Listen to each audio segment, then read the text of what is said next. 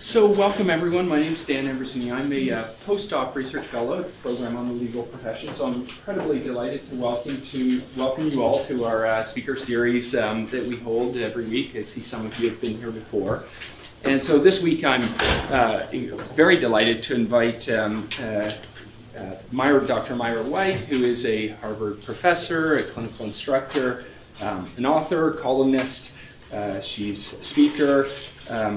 She's taught on issues of leadership, virtual teams, workplace performance. Let me give you just a brief introduction here. Dr. White is a clinical instructor in the Department of Psychiatry at Harvard Medical School. She's an honorary professor at Jiangxi University of International Finance, Economics. She teaches at the Harvard Extension School courses in organizational behavior, managing virtual teams. In 2007, she was the Harvard recipient of the JoAnne Fussa Distinguished Teaching Award. 2010, she was selected as Woman of the Year by Harvard Women's Empowerment Network. She, as you can see, is a graduate of Harvard Law School. She also holds a Ph.D. in psychology from the Department of Harvard's Department of Psychology, and I believe has a degrees in computer and electrical engineering from Northwestern. So, super talent here. She most recently has been working with training programs for executives in India, China, Brazil, and her new book, The Superstar Roadmap, How Ordinary People Build Extraordinary Careers. She has a quote in it that I love. She says, "We all have a bit of superstar hidden in our genes. We just need to know how to bring it to life." So maybe she'll tell us how to do that. And I do want to say also, in addition to all of that, Dr. White is a formidable hockey player who played for Harvard women's hockey team. So we could have used you this week on the Harvard Law Med team since we lost so badly. So, Dr. White, take it away. Thank you very much for the kind introduction. So I'm going to talk today about talent and the kind of issues that law firms have in finding talent and developing it and recruiting it, and which some of you have probably already experienced and will in the future. When you think about it, law firms actually really, what they do is they sell talent. Large law firms, now I want to qualify it by saying large firms, are in the business of providing high-end legal talent. So this is what they're looking for when they're trying to recruit people, develop them, retain them. Their whole goal is to provide talent-based services, which is in a way is different if you think about it as a different kind of business than selling iPhones, where you have a product that's well-defined. Whereas talent is not well-defined, and we have a lot of issues as to really what is talent and what is legal talent. And law firms in many ways struggle with this. In the past, what they've done is, as you're all familiar with, I'm sure some of you have already been through the recruiting and courting process. I assume it still goes on as intensely as it did in the past when I was a law student. But you're all familiar with the process where larger law firms, their strategy has traditionally been to recruit from places like Harvard, Yale, top-tier law schools. And then in the past, what they've done is they've overhired. In other words, they've hired more associates than they ever think will make partner. And then once you're there, you go through this process that I think is somewhat analogous to the television reality shows like Survivor or The Amazing Race.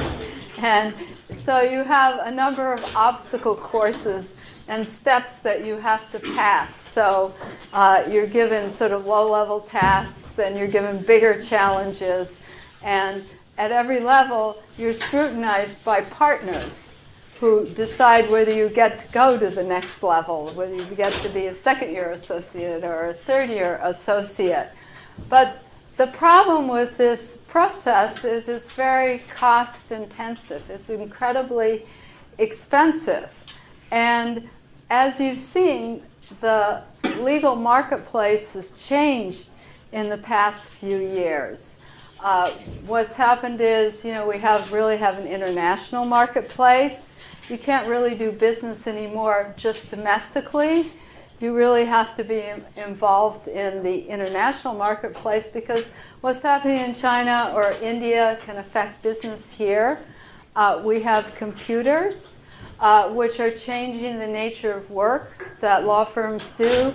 Some of the sort of bread and butter low-end tasks that associates initially did or paralegals did are now being done by computers. The other thing is that we see that law firms are, in some ways, a lot of law firms are struggling in this environment to survive. So you've also seen a lot of large law firms recently in the last 20 years have just collapsed, which is, you really wouldn't have thought about that, 20 years ago, that a law firm wouldn't necessarily go bankrupt. So you have this very sort of competitive environment that law firms now exist in. And so that means that if you're using a sort of hiring, training, retention kind of practices that are cost intensive, puts a heavy load on firms. And in many ways, they no longer have the resources to sustain this high attrition that they create with the way that they have traditionally selected talent and developed talent. They also have the problem, which you may or may not be familiar with, that corporations are looking and saying, well, we don't want to pay a first-year associate $300 or $400 to do our work. We don't want to be in the business of training associates, because traditionally you'd be you're assigned to a partner, they give you work, and then you're billed out to the clients. So corporations are carefully scrutinizing their bills and saying, we're not going to pay training costs for you. So then the firm has to pay those costs. So they need, and the other problem is that partners who have purportedly played a key role in training associates, and when you're assigned to a partner, theoretically they're supposed to help you develop your legal skills. I'm not sure if this is always the case. When I worked at a law firm, it was more like, get the work done, and we don't like it, you'll get a bad mark next to your name. So I didn't find that I actually got that much training.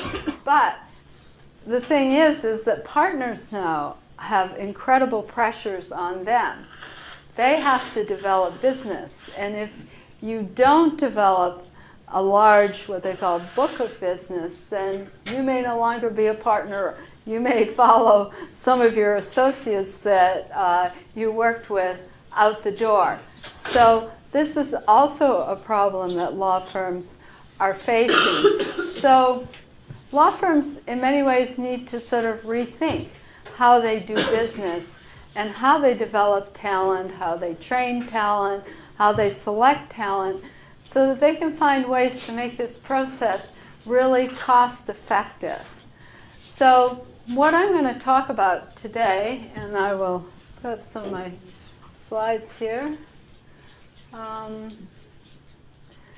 going to talk about a concept that I developed in the course of writing my book. What I do, and what I've done for the past 7 or 8 years, is study how people become successful in the workplace. And what I do is I look at interviews, autobiographical material, and the question I'm asking is, what do people do? I'm not interested in their personality, what they're like, but I'm really interested in how they go about generating successful outcomes in their lives. And the reason for that is I think that's the most useful approach, because I see a lot of people fail in the workplace because they don't have a good template. They don't have some sort of diagram that says you need to do this, you need to do that. You don't have a series of actions or a how-to manual on how to succeed. And if you think about it, if you look at something like sports, there's all sorts of techniques you need to learn to be a good tennis player or a great hockey player. But when it comes to becoming highly successful in the workplace, there's nothing out there, except possibly, I hope, my book, that can help you do that. So that was the kind of question that I was interested in answering. And what I discovered a number of things, and I'm just going to talk about one of the things that I discovered about highly successful people. What I discovered is that people who are highly successful know what they do really well. They know what I have termed their mini strengths. These are not the big things that people do, but the little things. So I call them mini strengths. And they're really in touch with what is generating their success, and what they do is they leverage it in the workplace. They don't put themselves in positions where they have to rely on their weaknesses. Instead, they place themselves in positions where they can capitalize on their strengths. So here's some of the people from my study. I now am looking at people in India and also China. As Dan may have mentioned, I'm doing an Indian version of my book using people in India who've become highly successful, which will come out in August. So I've looked at the Liu family from Sichuan, who developed a highly successful feed business, Richard Branson, who developed the Virgin Group of businesses, Jack Welch, who probably was the highly touted CEO of General Electric for many years, Anita Roddick, who founded The Body Shop, our own Charles Ogletree, who you may know, who was my mentor when I was at Harvard Law School, and Steve Jobs. These are some of the people who I've looked at. I've looked at over 70 people at this point, trying to sort of pinpoint the actions that they take that make them successful. So, and in selecting the people that I looked at, I also had certain criteria. I wanted to look at people who really make a difference, do something of value. In the kind of economy we have, we often have people who become famous. They're on the television or the internet all the time, but when you actually look at it, they don't produce something that's of value and that adds value to the economy or adds value to the lives of other people. So I wanted to use, and I think that hurts the economy, in many ways, and it takes jobs away from other people. And in some ways, that's what happened in the financial crisis that occurred in 2008 was, there was a lot of people who had their hands out. As the money went by, there were a lot of people collecting percentages on that money that really, didn't add much to the overall product. So, and when you look at people who become really famous, this one interesting thing is, somebody like Warren Buffett is not just interested in making money. He's interested in picking companies that will succeed. Money, is the measure of how well he's doing. But he himself lives very frugally. He still lives in a house that he bought in the 50s. He made a few modifications, but he's not a flamboyant kind of presence. Sam Walton, who founded Walmart, he was not interested in fame at all. He was once invited to a famous movie star's birthday party, and his thought was, well, why would I want to go to her birthday party? I don't even know her. And so these people are really interested in product. And I think you see that with people too, like Steve Jobs. very fussy about the type and the quality of products that Apple produce. So let me explain what mini strengths are, because I think it's very useful for all of you to know, since you will be out in the workplace soon. And in many ways, in today's workplace, you need to know what you do well. You need to take charge of your careers, because it's hard to find mentors. It's hard to find people who will sort of show you always the right way to go. And if you know your many strengths, it will give you an edge. So I use this diagram here because I think of many strengths as sort of the building blocks of success. If you look here, there's all these little tiny pieces. You can think of those as the behaviors that we put together to build beautiful structures, which are our career outcomes.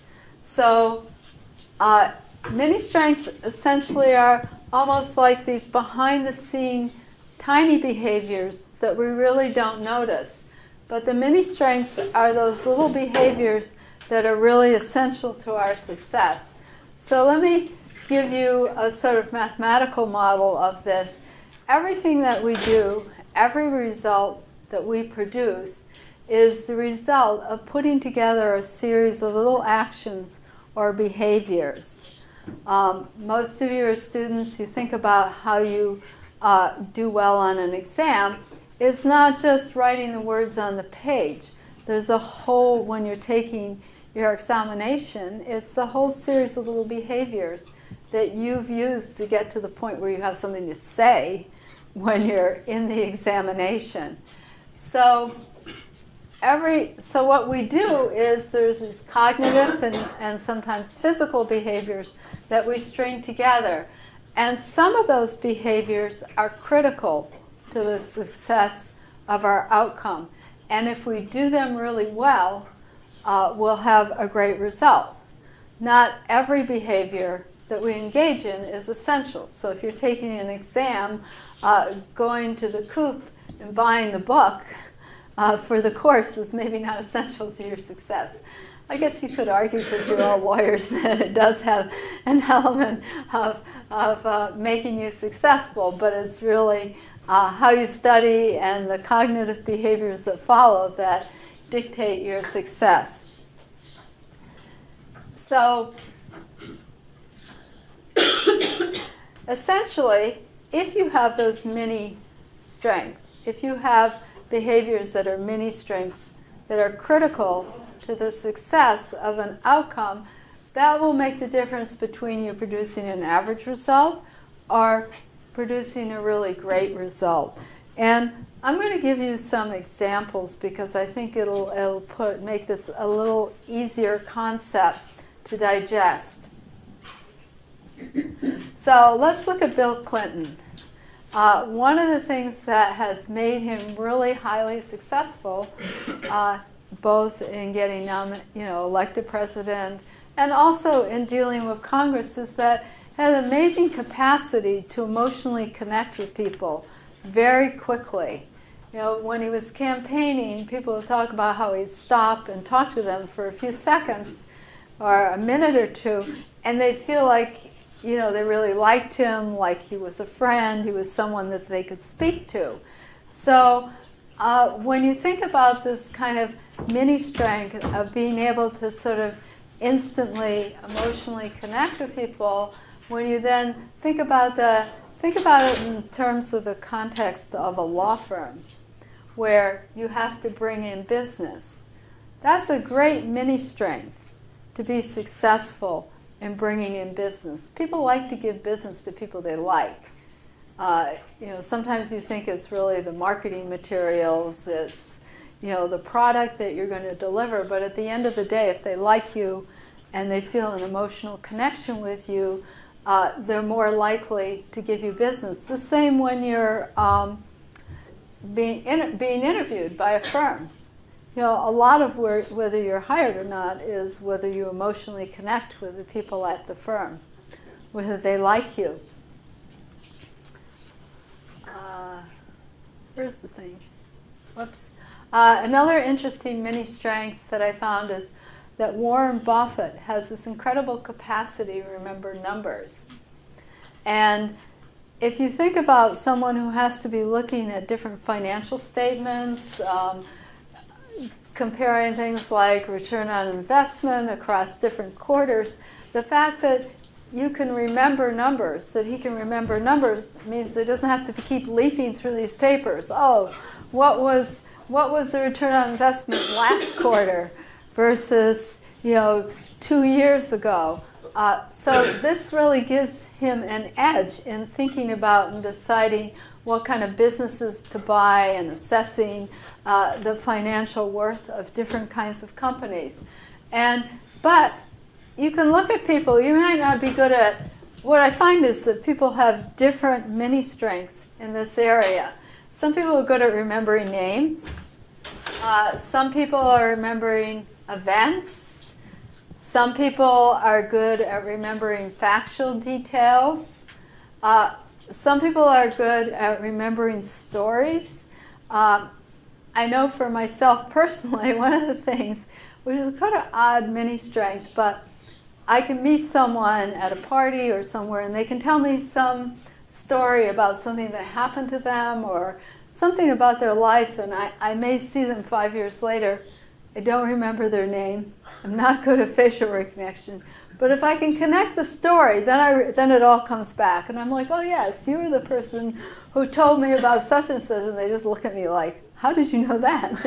and I say, well, you told me that when we met last time. But if you look at people, we have this sort of, everyone has mini strengths.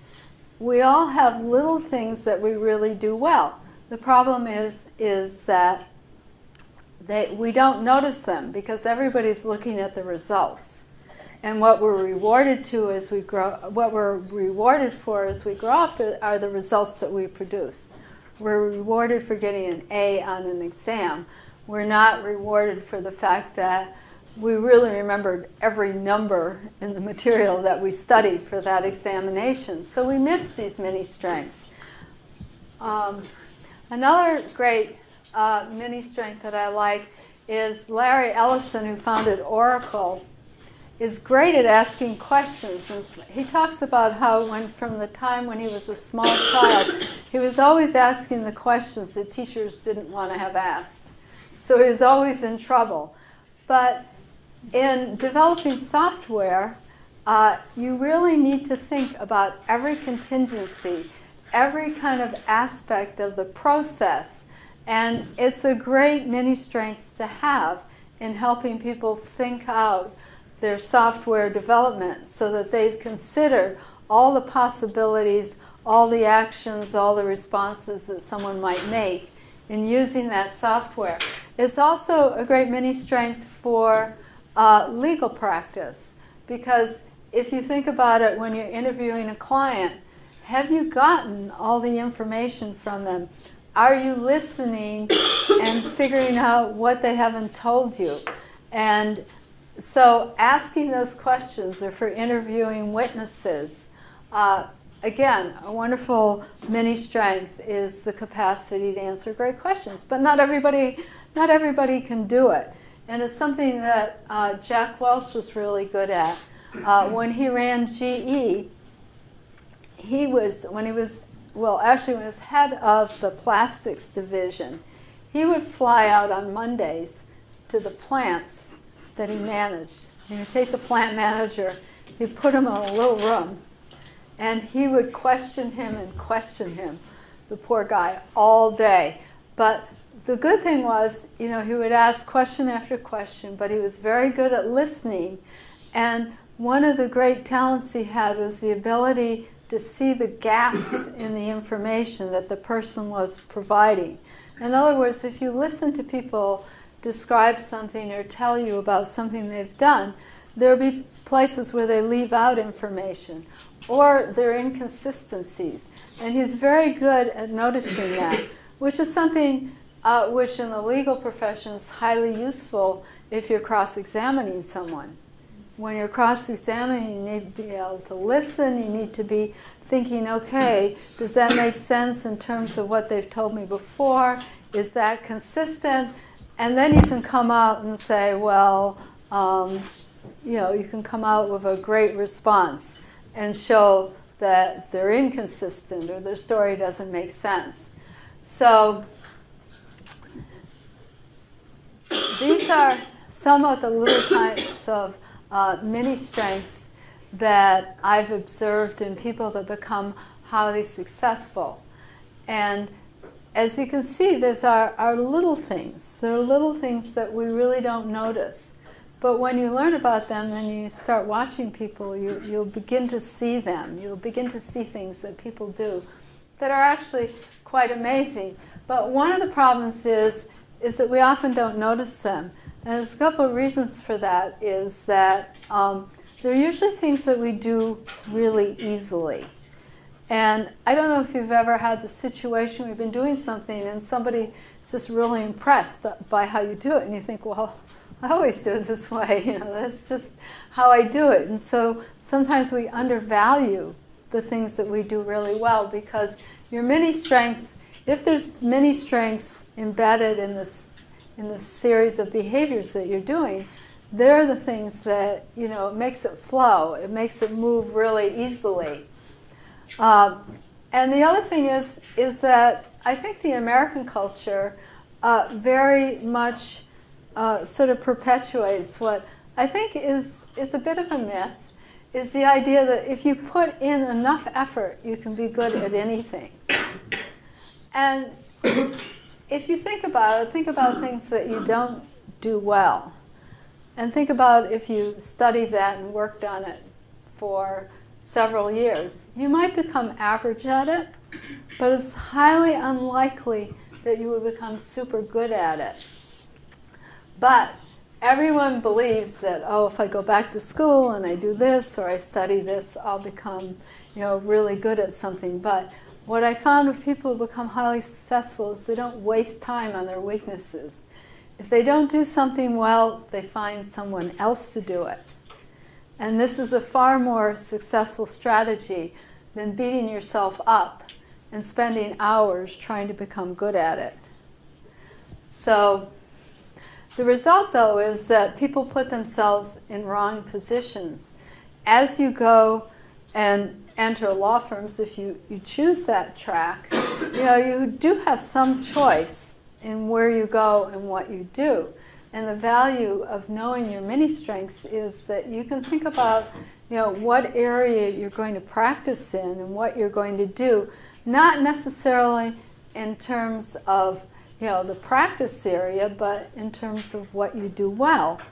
And be always thinking about how you're going to lobby for getting yourself put somewhere where you'll be relying on more of your many strengths and not be relying on your weaknesses. And I was talking to a friend of mine who went here, and he was saying, well, when I went into a law firm, I knew he's a great business litigator. It's perfect for him. But when he went into the firm, he very much lobbied to be put in an area of litigation. And I don't think it was conscious. I was thinking it was unconscious. But he put himself in a place that really played to his many strengths. Personally, when I went to law firm, I was too intimidated to ask, because I think at that point for women, law firms were much more intimidating. Or let's hope they're not as intimidating as they were when I went to a law firm. But it's very important, though, to know your many strengths and not to waste time working on your weaknesses. And there's a very interesting study that was done at Cornell by Kruger and Dunning, which shows that we really have a very poor idea of what we do well. And what they did was they had student subjects, and they gave them a series of tests. And after they left the test, they asked them to estimate how well they did. And what they discovered was that the people that did really well underestimated how well they did, because again, it was wait a minute, I'll get back to that. And the people who did really poorly grossly overestimated how well they did. And that's in part because we just don't know. We somehow or other are not good observers of how well we do things. And if we do something really badly, one of the problems is we don't see the fine kind of distinctions and the gradated levels that are involved in doing it well. So you can think of something like music. If you're tone deaf, you may not know that you're singing off key. Or if you are not good at identifying rhythms, you're not going to know that you're off the beat. So it's kind of a losing situation. If you do something badly, you may not be able to notice how badly you're doing it. If you do it really well, let's say you have perfect pitch, you're going to hear that you're slightly off key when you're singing. So you're going to be more critical of what you're doing because you can see those kind of distinctions that other people can't see. So that actually is one of the reasons why it's difficult for us to always know what our mini strengths are and what we do really, really well. So the good news, though, is that when you learn about mini strengths is that you all have talent. Everybody has many strengths. So it's just a case of knowing what they are. Each of us have a unique set of many strengths that are embedded in our DNA. And the interesting thing about the research that's being done today on DNA is that we're discovering that everybody is biologically unique. Originally they would talk about how everybody shared enormous amounts of genetic material in common.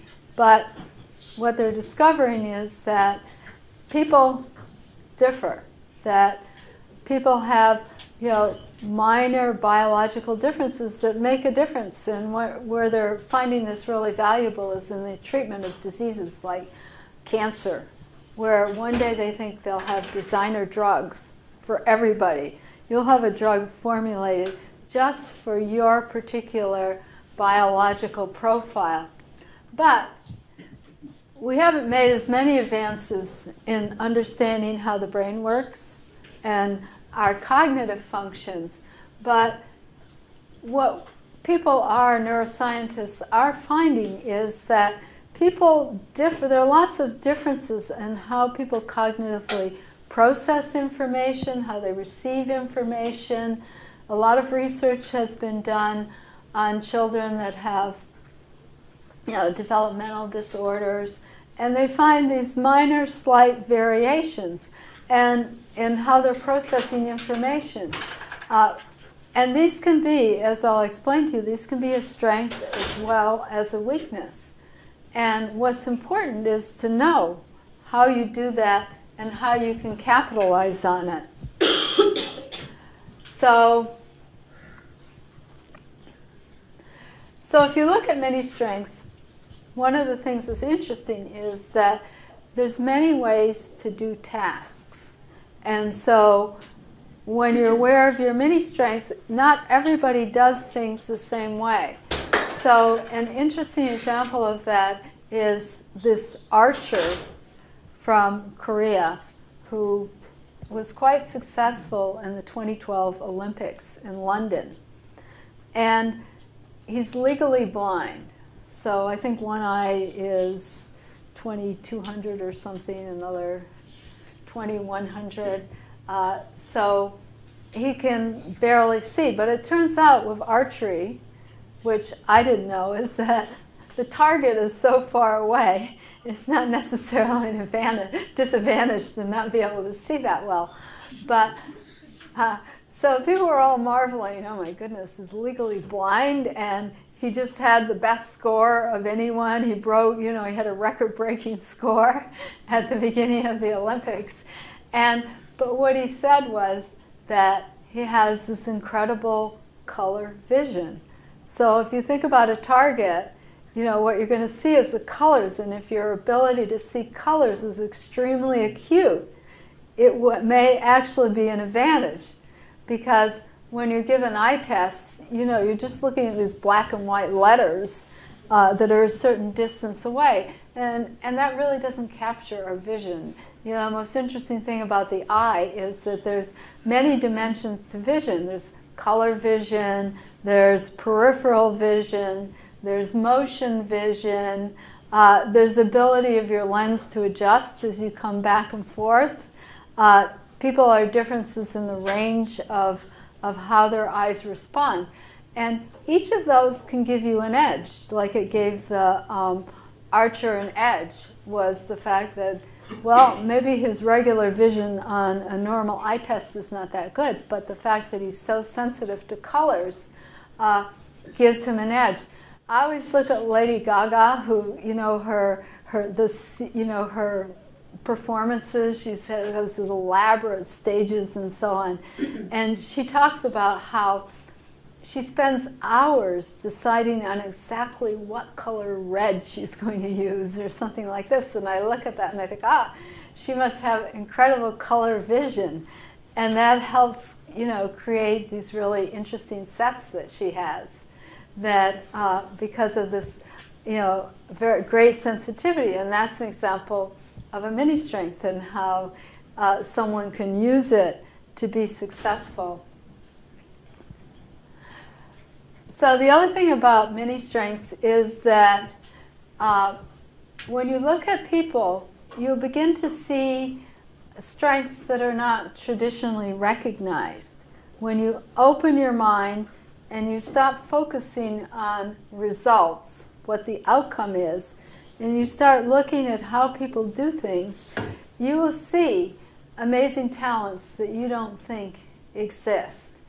And I think in developing potential, it's very important to understand that. To understand that people do things many ways, and just because they don't do it the same way that you do it doesn't mean they're not going to produce a great result. And so I think one of the interesting stories is the story of Temple Grandin, who was born with autism, and at age 2 her parents took her to her doctor and they said that her parents should institutionalize her. But her parents, just didn't give up on her. Her mother was incredibly strong, and she decided, that she was going to teach her daughter, how to read and do these things which were incredibly difficult for her. And so she worked with her, she hired extra people. Luckily they had the resources to do this.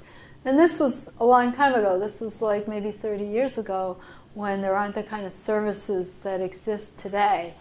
And so with great difficulty, she was able to eventually get through school, learn how to read. She had a terrible problem with language. She had a lot of trouble learning how to speak, to understand language. She was hypersensitive to loud sounds, and she was also hypersensitive to visual stimuli.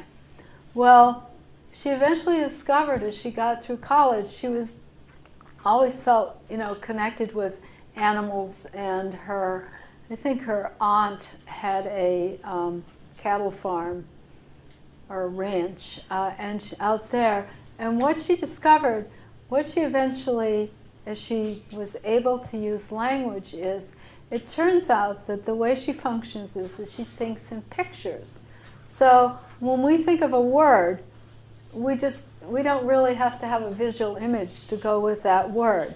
But she thinks in pictures. So if you mention the word under, the way that she learned it was to think of crawling under something. And then the other mini strength that she has is incredible mechanical abilities. When she was a child, she would, design these amazing paper airplanes that would fly all over the place. And so here was someone who obviously we would think would have no, talents or abilities, that had these particular mini strengths. So she found a place where she could use them and be highly successful. And that was, designing these areas where they take cattle before they're slaughtered and so on, or feedlots and so on, where they have to go through these narrow kind of chutes. And animals often balk and they won't go through these chutes. And because she's so attuned to visual images and thought in visual images, and also sensitive to sound and light, she's been able to design these in more humane ways so that the cattle will feel safer and will move through these areas comfortably. And she'll be able to look at it and say, well, you know, the cattle are balking at this area because of the shadows and the way the light is coming in. So she's able to see something that the rest of us who don't think in pictures would never have noticed. And the other thing that she's able to do is she's able to visualize all sorts of mechanical devices. So she can design a feedlot without a blueprint, without a piece of paper, and she can, you know, see this whole thing in her mind, and she can even, you know, troubleshoot, like whether a latch will work or not, or which direction it can go in, without having to try it out. So she's designed most of these holding areas for cattle and so on, probably a third of them in the United States, and become a world-famous animal behaviorist. And so this is an example of how, you know, people can, all of us have amazing mini strengths. The problem is we don't identify them. Other people don't identify them. And the other problem is they're often masked by our weaknesses. You know, the fact that she has so much trouble learning how to read is people just thought she's not too bright, you know, she'll never survive. She, you know, must have a really low IQ. Whereas it turns out she's brilliant in these particular areas. So let me talk a little about law firms in terms of a model for law firms, which I think will help them survive more and more effectively develop and recruit and identify talent and retain talent. And the model that I would propose is one based on sports teams. Because if you look at sports teams, they really look at people's mini strengths. They look at the little things that people do really well. Some of you may be familiar, you know, they have the NFL Combine where they bring people in, potential people that they're going to choose or select, and they measure them on every detail of their performance. You know, they don't just measure how fast you run, they're going to be looking at things like how fast you accelerate, how fast you can go right, how fast you can go left. They look at, if you're a quarterback, they're looking at your vision, how good is your peripheral vision, how good is your motion vision, because you have to have good motion vision, how good do you have astigmatism, because if you have astigmatism it blurs the edges so you might not find the person you want to throw the ball to as everybody is moving around in the field. But they're very good at looking at every little thing that people do really well. They look at endurance. And so when you read about sports, you look at coaches are always looking for the little things that people do really well. For example, Michael Phelps, who's won all these gold medals in swimming, has a giant feet. So people look at him and say, you know, one reason he's a great swimmer is because he has feet that are like flippers, you know, they're so big. And but if you're a coach, that's what you're looking for. Somebody walks in, they have big feet, you're like, great, I want to coach you. And so in professional sports, they pay attention to all these different types of talent. And a good coach looks at it and thinks about how he's going to use different people, what kind of plays he's going to design that will take advantage of the set of mini strengths that exist in the players that he has.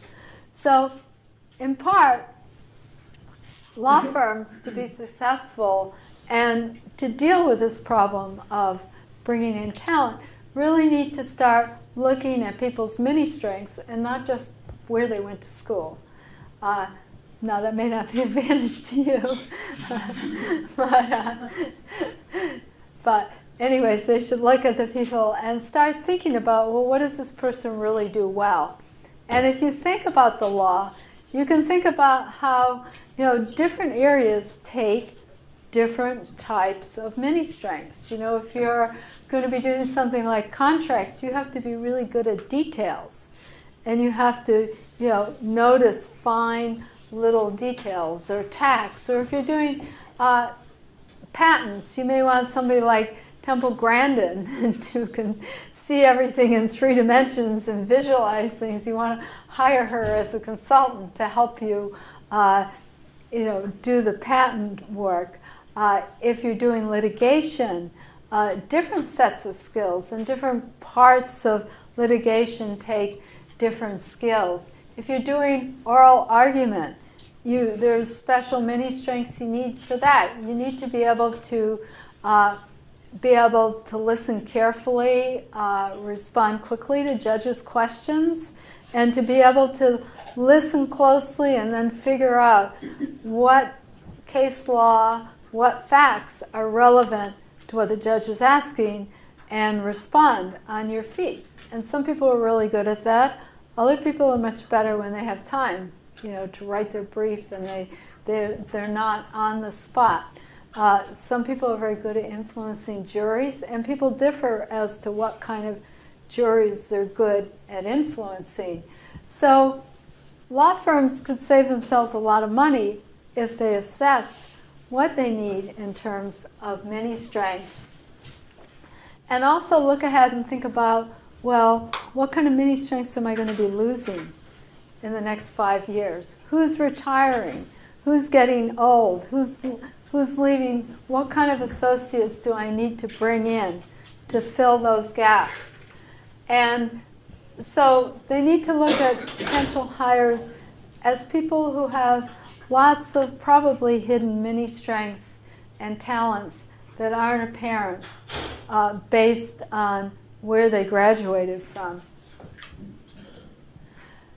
And they also have to look at the conflict that exists when you think about this whole partnership kind of track process, is that what it takes to be a great partner is the ability to bring in business. But if you think about the kind of mini strengths that you actually need to practice and to deliver a good product to clients, it's often very different than the kind of mini strengths that you need to bring in business. For example, as I mentioned before, being able to emotionally connect with people is a great mini strength for bringing in business.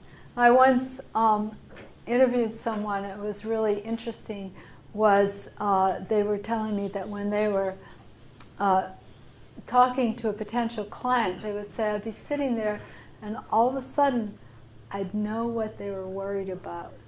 I'd know what their fears were. Once I knew that, I knew I could get that business. And so the question is, when I thought about it, I thought, well, that person might be very sensitive to people's nonverbal behavior. They may have the vision to read people's faces so they can see the anxiety, or the anxiety in somebody's body language when they touch on certain topics. But that's a mini strength.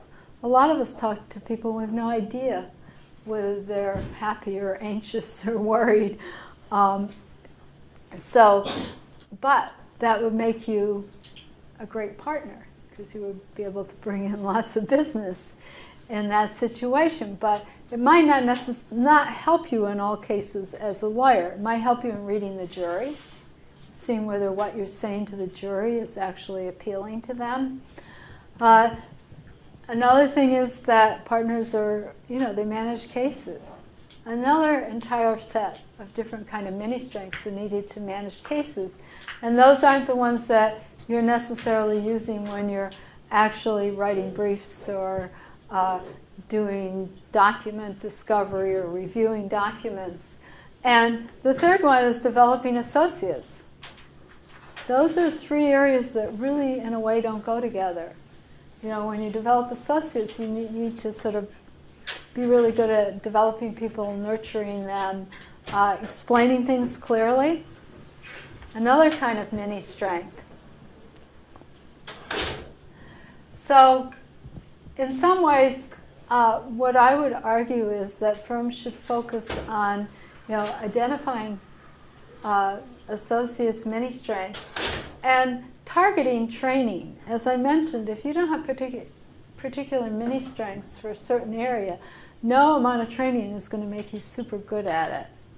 So in some ways, it's a waste of time to train people in certain areas because they'll just end up being average. And maybe you want them to be average sometimes.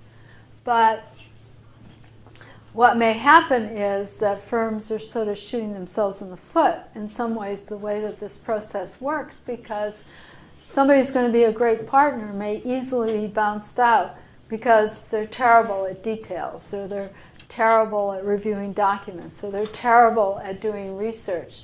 So I think the whole process needs to really be rethought.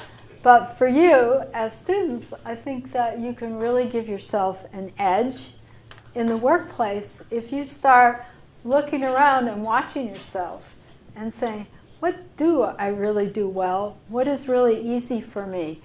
And the really nice thing about doing that is that when you discover what you do really well and easily, and you kind of play to that, it's much easier.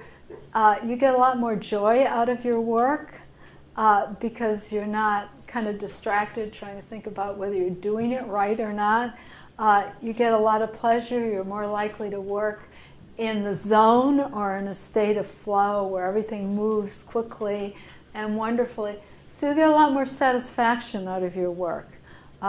It won't be so hard to put in a 60-hour week if you're doing something that you really like. So I hope that this will help you build more successful careers. There's many other dimensions to building a successful career, so which I've written about in my book, which you may find helpful. And so I wish you all great success, and hope this has given you a different way of looking at yourselves and also appreciating yourselves, because you've all got talent. It may not be exactly the same, but it's there.